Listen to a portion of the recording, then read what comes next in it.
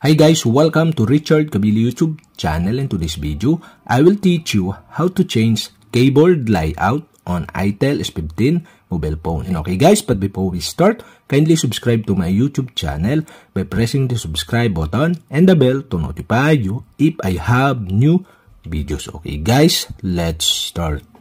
So okay guys, here in your itel S15 mobile phone, you'll have to do is go to settings. Here in settings, scroll down and go to system. Okay, tap system. Here in system, go to language and input. Okay, tap this. Here in language and input and keyboard and input section, you can see the virtual keyboard. You'll have to do is tap the virtual keyboard. And virtual keyboard, okay, you can see the Gboard. You'll have to do is tap Gboard. And Gboard, you can see the language.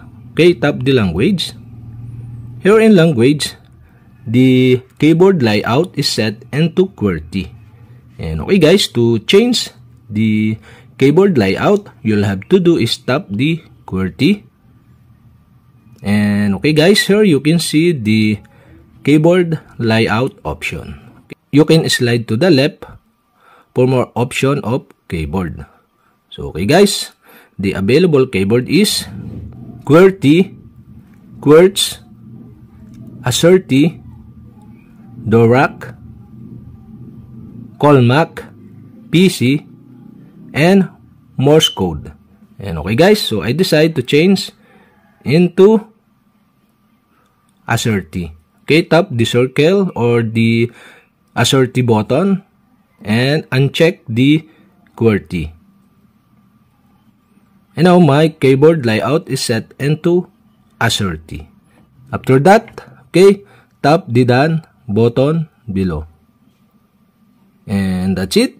Okay, we have successfully changed the keyboard layout into ASCII.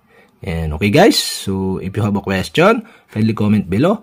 And don't forget to hit the subscribe button and the bell to notify you if I have new videos. Okay guys, thank you for watching.